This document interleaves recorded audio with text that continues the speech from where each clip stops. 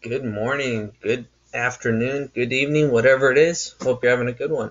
This is Mr. Schrader, and today we're going to be going over wave behaviors. What I have on the screen here is a page that I have shared with you. This is your notes, or what we're going to be taking notes over today, and you're going to be able to use this on your Google Forms that we're going to do for the assignment on Wednesday. If you have a printer, if you can, I highly suggest printing this out. If not, just make a little grid on some notebook paper, and I'm going to go through and take you through all the definitions of the terms for refraction, reflection, diffraction, superposition, constructive interference, destructive interference, Doppler effect, polarization, and resonance. So for each of these, I'm going to be giving you a couple picture examples, at least one picture. Sometimes like this first one, we got three. And then I'm going to explain some important facts, which are basically definitions and things that you need to know that are going to help you on that Google form on Wednesday. Okay, so here we go. Here's the handout. We've got wave behavior, so we are starting with reflection, and this should be a really basic characteristic that you guys have familiarity with. If you look in a mirror, what is happening is the light coming off you is being reflected off the mirror, goes to the mirror, bounces back to your eyes, and that's how you're able to see the reflection. You're seeing the light waves that your body produced that were being emitted from you reflect off the mirror. So our important fact or our definition is essentially this. Reflection is when waves bounce off of a surface. And here what's important, and we're not going to go into too much detail on it, but I think it's very important to know, is that the angle of incidence is equal to the angle of reflection. So what it means is if you look at a mirror straight on, it's going to go straight there and straight back. But if you look at an angle, you basically get to see twice that angle away. If you're looking at 45 degrees here, this would be another 45 degrees. That means from where you're at, you're seeing 90 degrees in the opposite direction. So this is how mirrors work. As we look at a higher angle or farther away, then that angle of reflection is going to be the same value. So if we increase this, this gets bigger, and you're able to see farther and farther away. Okay. Now we're moving to refraction, and refraction is a little different. Okay, sounds similar, but this is a very different term. So what refraction is, and you've probably seen this phenomenon before, teachers have probably shown you the broken pencil, maybe when you were in elementary. When you look in a glass of water and you have a straw or a pencil or something in it, you look from the side, it looks like, hey, it's going this angle, but then there's this shift here. It looks broken. It could be going opposite ways. It does not look like it's one straight line. When you pull it out, you know it's a straight line. So, well, what is happening there? And essentially what is happening is this. The light is going to travel at a different speed in air than it does through liquid like water. Okay? Light travels faster through air than it does through water. It's going to slow down because it's got to push through more material, more stuff here.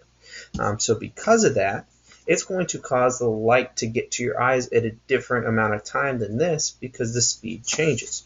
So what refraction is the change of direction of a wave passing from one medium to another. And again, when we say medium is things like air, water, anything that a wave can travel through. Okay. Now the speed of the wave changes with the medium and causes light to bend. Refraction is basically just the bending of a wave. If a light wave bends and again, this is dependent on medium. So when it goes from one medium to another, then that is for sure refraction. So it's the bending of a wave as it changes mediums. Okay. Diffraction is similar because we're still talking about the bending of a wave, but what's different here is that this bending occurs specifically when we send a wave through a slit or a gap or around a corner. Okay, so if we send a wave here, so say this is a sound wave, what we know happens is when we send a sound wave through a door, if you yell out an open door, you can hear it down the hall because that wave is going to bend as soon as it gets out the door and then spread out and propagate out through the hallway. You're going to hear it better if you're straight in front of it, like right here or right here. But we know for a fact that if you're standing over here, you're still going to hear it, even though the wave was just going this way. Okay. So what diffraction is the bending of waves as they pass around the corners of an obstacle or through a slit or opening. And again, that's the same thing. I'll try and draw this here.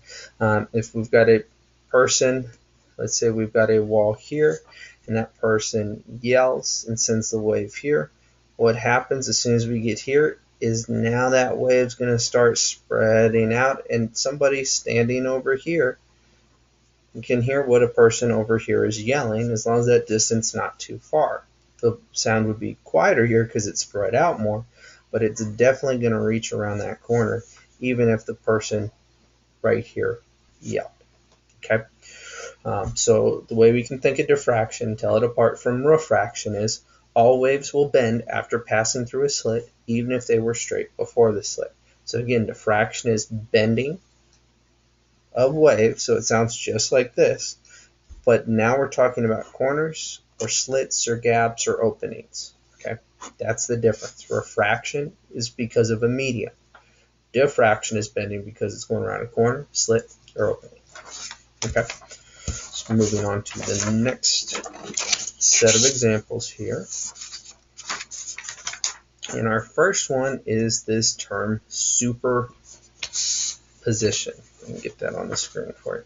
So what superposition is when we have two or more waves. So you've got this wave that's going this way, and this one that's repeating, it's a much smaller wave. And what superposition is really, it is just the sum or combination of this wave. We're taking this wave plus this wave and saying, well, it equals this. Okay, so our definition is this. Superposition states that when two or more waves cross at some point, the resultant is equal to the sum of the waves. So superposition is really just adding waves together. Okay, now what matters, there's really two types of this. So superposition, we could also call interference, and we're going to hear the term constructive interference. So let's get into that now. So what constructive is, if you look at this wave and look at this wave here for this example, what you see is really two of the same exact wave. And their peaks are in sync. This peak, and this trough, and this trough, and this peak, and this peak. All of them are in sync. So what's going to happen here is we're going to add them both together. So the peaks here get larger because this is equal to this plus this. And the troughs get bigger as well. So we have here is constructive interference is a type of superposition that occurs when the waves are going in the same direction. So when they're going in the same direction, that means their peaks and troughs are in sync. So again, this peak isn't in sync with this one, this trough is in sync here. And what happens is we get a perfect overlap, and when this happens, the amplitude of the final wave equals the sum of the original waves. We can add those two together, and we're going to get this value down here.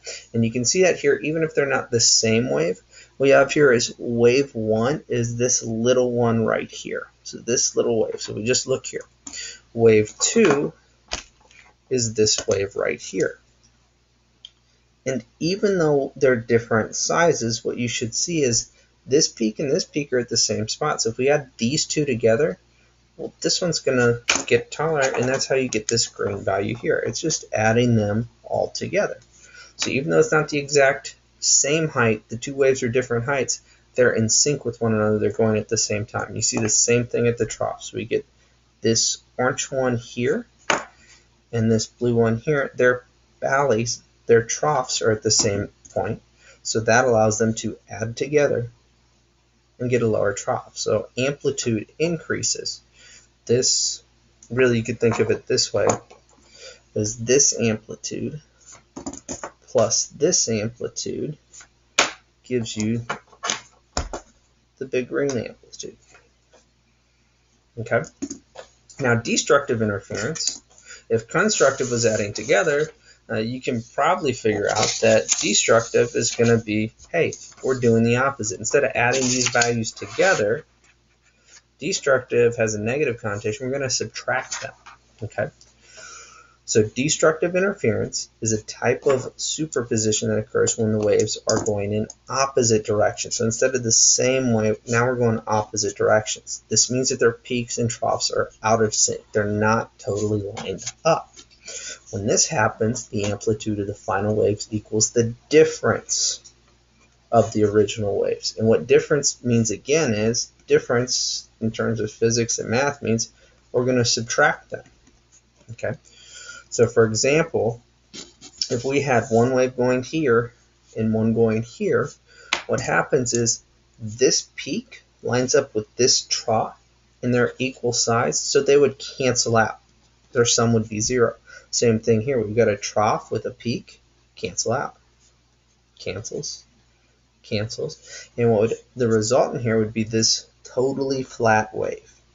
Okay. Now, this doesn't happen a whole lot in real life. It's very difficult to take a wave unless you know what it's going to be ahead of time and exactly cancel it out. Whereas with constructive, this is like, hey, this is your right speaker and this is your left speaker on your monitor on your computer. And when they play the sound at the same time, it's going to be twice as loud. If you cut out one of those, you're losing half of the wave, half the energy, and it'd be quieter. Okay. What's more likely to happen is this type of destructive interference. Okay, this type of destructive interference is we've got this red wave has a bigger amplitude. It's got more energy than this blue wave, but they're out of sync. This one's down at the bottom. This has a smaller amplitude than this red amplitude. This is bigger than this. So to figure out what is our resultant, this black one here, all we're doing is we're taking the height of the red minus the height of the blue, and that's how we get this black value here. I'm going to make it green because that's a little better. So this amplitude here is equal to this minus this. Okay. And again, what's important to note is we see constructive interference in life all the time. This is things at the same frequency. If you've got your choir all singing together, it's going to be significantly louder because they're singing the same thing at the same time, and those waves line up and you get constructive interference. Destructive usually doesn't cancel all the way out. It's usually more something like this. You got one type of wave going on, you got another type, and they're out of sync, and sometimes it gets louder and sometimes it gets quieter. This is more realistic for the real world. But for what you need to know on Wednesday is, if they're going the same way, it's constructive, you add them together. If they're going opposite ways, especially this, totally opposite, they cancel out. Okay. And then our last page of notes, our last couple wave behaviors that we need to know. Number 1 is resonance. And if we were in class, which would be great, and I'm already missing that, but if we were in class, I could get out these tuning forks and show you how a tuning fork works. Essentially, the way a tuning fork works is you smack it and it's going to vibrate. And it's going to vibrate and cause the air near it to vibrate, and thus it's going to send energy through it in the form of a wave. That wave is going to produce a certain pitch based on how fast this is vibrating. So each tuning fork has what we call a resonance frequency. It is a frequency that it vibrates at, which again is just how many times per second. And that produces a specific sound. Okay.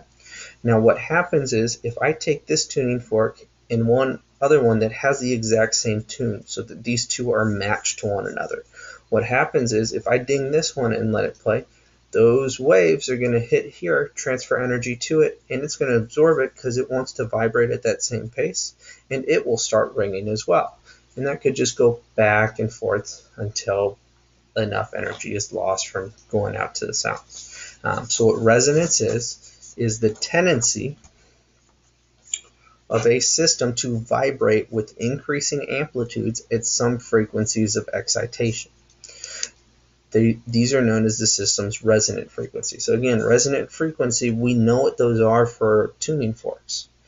You could get the same thing if you took typically a wine glass. Here's my little wine glass. And if we fill it up to a certain amount with water and then you rub your finger around the top, if it's a little wet, you get that sound, that specific sound.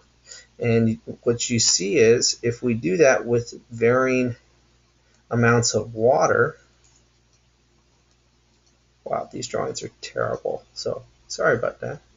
But if we do that with varying amounts of water, that changes the frequency or the tune, and we basically get an assortment of ranges, just like if we had a bunch of different tuning forks. Okay. Now, the resonator may have a fundamental frequency and any number of harmonics. This goes back to those videos we watched before, and that has to do with standing waves and some things like that. But again, right now, what I need you to know is that when we're talking resonance, it's mostly things have a tendency to vibrate at a certain rate.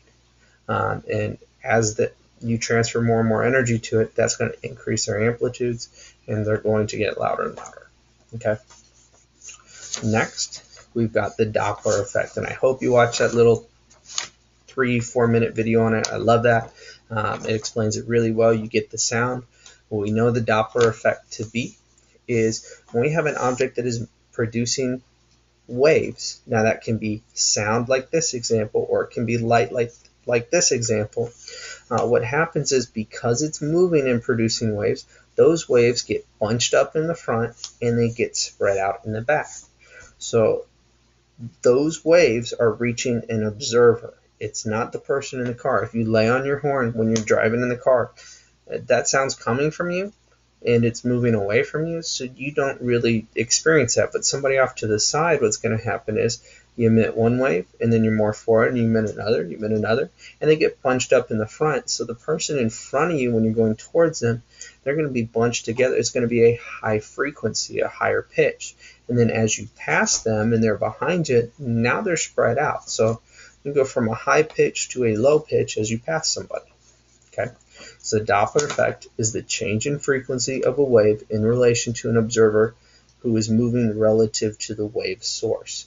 I kind of think of this almost opposite of that, as the source is moving, the observer is not, and therefore there is a change in frequency. For sound, this changes the pitch. That's what we were just talking about. For light, so if we're talking about a comet or a star that we know is moving, what happens is if it's moving away from us, the waves get spread out. Light with a longer wavelength is red. Light with a shorter wavelength is blue. So this is going to cause the light to either shift to red or blue. It should be redder or bluer than what we know it should be. And we've seen this in astronomy. It's really huge for that effect, but we'll get into that another time. Just understand that red shift or blue shift is caused by the Doppler effect in light, and that change in pitch is caused by the Doppler effect for sound. Okay. And then the very last one I kind of forgot to cover up is polarization. What polarization is, first we need to understand that light waves are spreading out equally in all directions. They're going up, down, left, right, every diagonal. It's really, if you looked at it, it'd be spread out equally. And what we do when we polarize light is we add a filter. So that light's going to go through this filter here, which I'm adding vertical lines to. And what that does is after it goes through, now only the parts that were going up and down remain. So, and I guess I should make that more like there's 3 there and 3 there. And kind of all crazy like that. All that light goes through here, and only this light is able to make it out, or a portion of that light that's going through. So what this does is it essentially just removes half the light that's coming through. When we talked about polarized sunglasses, okay, that's all that it is doing. It's taking the light that's trying to go through, and it's only allowing about half of it to come through.